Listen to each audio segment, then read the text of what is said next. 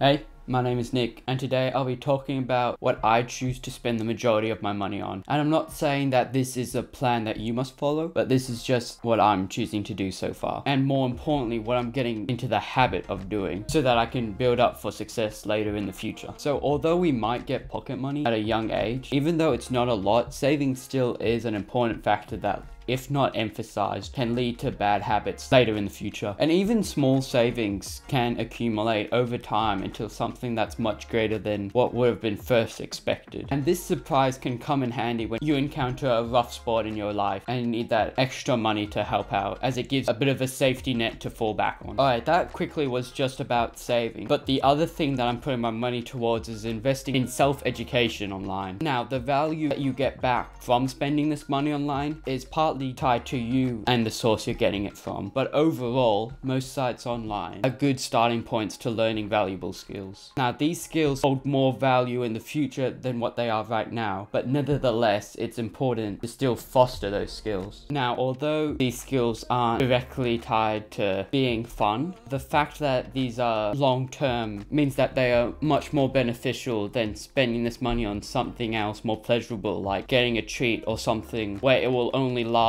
for a short period of time. Now, this spending on instant gratifications may seem small, as a lot of the things that are fun are reasonably cheap. But over the long term, this will accumulate and add up. And of course, you'll never really realize how much money you've spent on these small things until much later in the future you find that you've lost that safety net that we talked about earlier. Whereas if you simply save, there is a higher level of instant gratification in learning that you are not in a stint and that you still have that safety financially. And not only that, but if you also are putting aside money for self-education, that skill set that you give yourself lends to opportunities that are much more fulfilling and gratifying than small pleasures. And of course, you may find that although you are saving money and putting it into things that are giving you more valuable skills than the money itself, you may think that you're still spending money that you'd want to keep or putting it away rather than accumulating wealth. But of course, if you're learning these valuable skills, the value in those skills will pay off in future jobs where that skill is valued by line of work that you are in. And this is shown in most successful people who, instead of spending their money on little things, they have saved it, learnt new things, new skills, and then put that money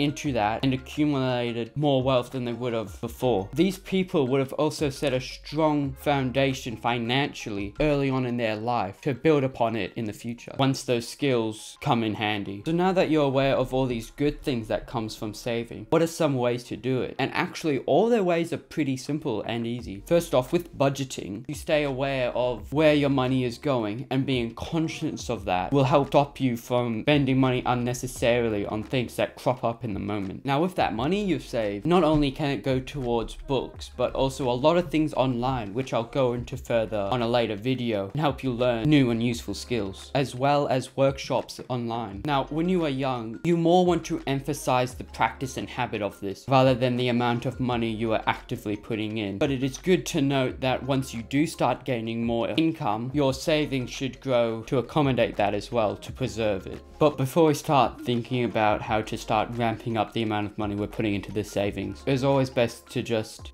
start small now and dabble into the self-education aspects for the greater value through learning new skills. This will also stop giving way to small spendings on quick fix fun that will soon add up and hurt you financially. So without these little expenses, you can really start building a strong financial foundation to accelerate off of in the future. And this will all come down to budgeting and saving up for means other than simply having fun. Alright, that wraps up this video. Thanks for watching. Sorry there's been a bit of a hiatus, but I'm hoping to release a lot of videos in bulk after I record them in batches. Here's some videos. Thanks for watching, and also to that one person, thanks to subscribing, as well as the one other person who liked the first video. And yeah, I'll see you later.